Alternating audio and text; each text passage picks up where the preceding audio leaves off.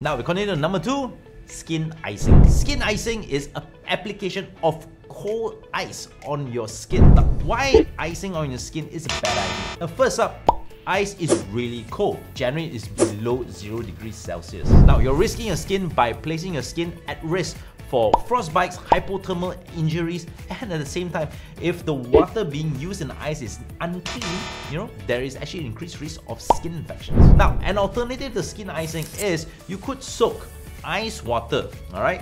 You could take a very clean towel, soak the towel in ice water for a couple of minutes and then applying on your skin. This should give you the same results from icing minus or reduction of the risk from frostbites and hypothermal injuries.